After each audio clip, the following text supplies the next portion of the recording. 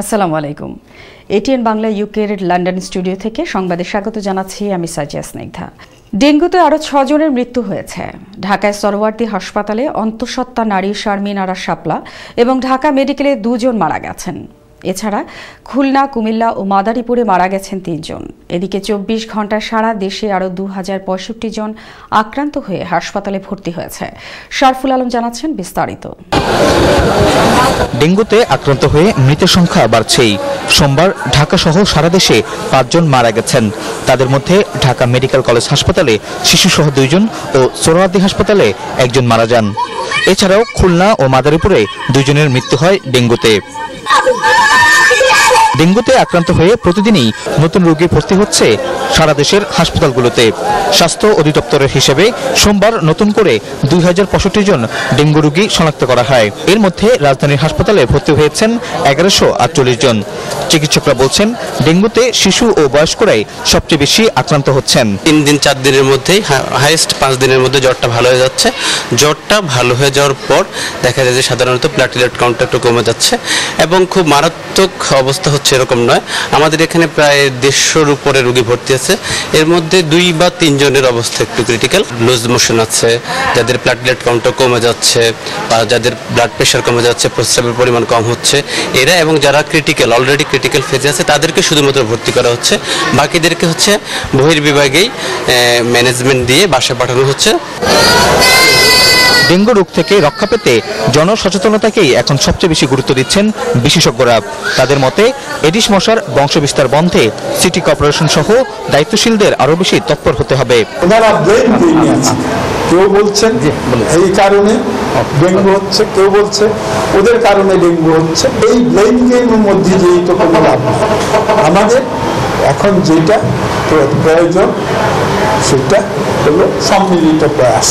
আমরা যাতে সংকটে না পড়ি সেজন্য এডিস মশা ধ্বংস করার, নিজের পরিবেশ, বাড়িঘর, দোকানপাট পরিচ্ছন্ন করে এডিস মশাকে নিয়ন্ত্রণ করা। এদিকে ঢাকা দক্ষিণ সিটি কর্পোরেশন সহ সারা দেশে মশা নিধন ও পরিচ্ছন্নতা কর্মসূচি পালনের পরিকল্পনা নিয়েছে যুব ও ক্রীড়া মন্ত্রণালয়। শরফুল আলম, ATN বাংলা, ঢাকা। প্রতিদিনই দেশে আসছে 1 লাখেরও বেশি ডেঙ্গু পরীক্ষার কিট। এরই মধ্যে 1,07,00,000 কিট আমদানির অনুমতি দিয়েছে কর্তৃপক্ষ। তারপরও সংকট সৃষ্টি করে বেশি দাম নিলে ব্যবস্থা নেওয়া হবে বলে জানিয়েছে প্রশাসন। মাহবুব কবির চপলের রিপোর্ট। ডেঙ্গু আতঙ্ক এখন এমন অবস্থায় পৌঁছেছে যে জ্বর হলেই মানুষ হাসপাতালে ছুটছেন পরীক্ষার জন্য। এতে চাহিদা বেড়েছে NS1 কিটের। হঠাৎ চাপ বাড়ায় কিছুটা সংকটেরও সৃষ্টি হয়। জরুরি ভিত্তিতে কিট আনতে 7টি প্রতিষ্ঠানকে NOC দেয় ওষুধ প্রশাসন অধিদপ্তর। এখন পর্যাপ্ত কিট আছে বলে জানিয়েছেন প্রতিষ্ঠানটির মহাপরিচালক। আমরা ইতিমধ্যে 1,60,00,000 আমরা NOC দিয়েছি এবং বিভিন্ন প্রায় 7টা আমদানিকারককে আমরা দিয়েছি। তারা কন্টিনিউয়াস নিয়ে এসছে। ইন টোটাল ধরেন প্রতিদিন আমার প্রায় 2 লক্ষের মতো কিট আমাদের দেশে পৌঁছচ্ছে। এছাড়াও আরো বিভিন্নভাবেও কিন্তু কিট আমাদের দেশে আসছে এবং সেইভাবে কোনো আমাদের নাই, ক্রাইসিস নাই। এবং আমাদের কিন্তু হটলাইন রয়েছে। হটলাইনে আমাদের নাম্বার আছে, কোথায় কিট আছে না আছে আমরা সবসময় বলছি।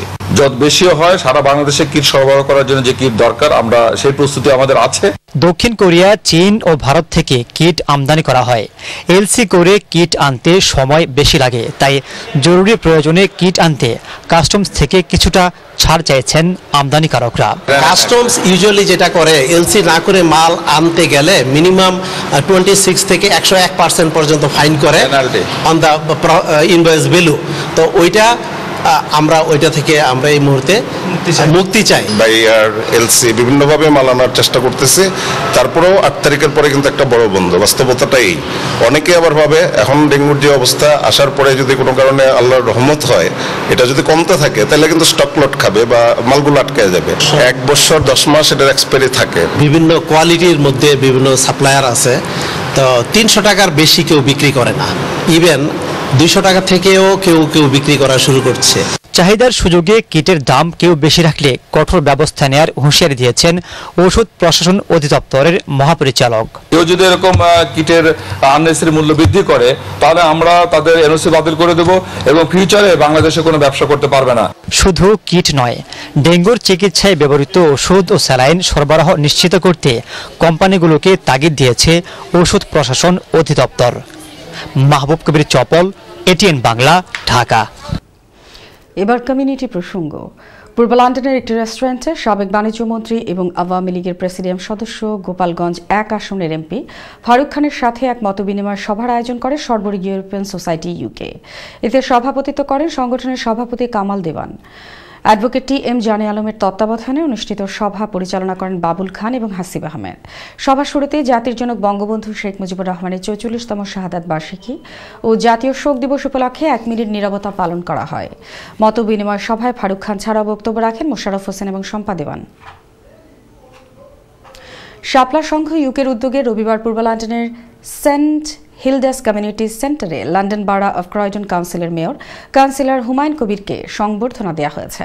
অনুষ্ঠানে সভাপতিত্ব করেন সংগঠনের সভাপতি মতিউর রহমান জগলু। যৌথভাবে পরিচালনা করেন মাহিদুল ইসলাম, সোহেল আহমেদ ও মাহফুজুর রহমান মুন্না। সংগঠনের পক্ষ থেকে মেয়র কাউন্সিলর হুমায়ুন কবিরের বিশেষ অতিথিদেরকে স্বাগত জানানো হয়।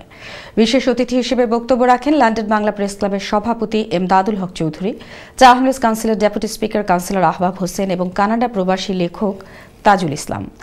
অন্যান্যদের মধ্যে আরও বক্তব্য রাখেন আব্দুল মালিক, একলাসুর রহমান, ফয়েজ আহমেদ চৌধুরী এবং দেলোয়ার হোসেন লিটন সহ আরও অনেকে।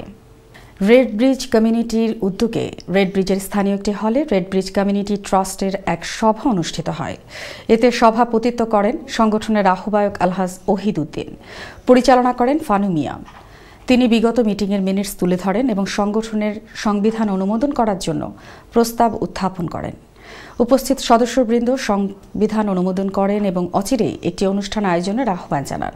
সভা শেষে নিয়াজ চৌধুরী শোভন পূর্ণাঙ্গ কমিটি সবার সামনে উপস্থাপন করেন এবং সর্বসম্মতিক্রমে তা গৃহীত হয়। এতে আলহাজ ওহিদুদ্দিনকে সংগঠনের প্রেসিডেন্ট, ফানু মিয়াকে সেক্রেটারি ও আনোয়ার উদ্দিনকে ট্রেজারার করে 21 সদস্য বিশিষ্ট পূর্ণাঙ্গ কমিটি গঠন করা হয়। জকিগঞ্জে সমাজসেবী মনসুব আলী চৌধুরীর নামে যুক্তরাজ্য প্রবাসীদের সংগঠন মনসুব আলী চৌধুরী ওয়েলফেয়ার অ্যাসোসিয়েশন ইউকের এলাকার গরিব অসহায়দের বিভিন্ন ধরনের সেবা দিয়ে আসছে। সংগঠনটির উদ্যোগে আলোচনা ও সাংস্কৃতিক সভা রবিবার পূর্ব লন্ডনের একটি কমিউনিটি সেন্টারে অনুষ্ঠিত হয়। বদরুজ্জামান চৌধুরীর সভাপতিত্বে ও সাধারণ সম্পাদক হামিদুর রহমান চৌধুরী আজাদের পরিচালনায় অনুষ্ঠিত সভায় অতিথি হিসেবে উপস্থিত ছিলেন জকিগঞ্জ ওয়েলফেয়ার অ্যাসোসিয়েশন ইউকের সাধারণ সম্পাদক মাওলানা আব্দুল কুদ্দুস।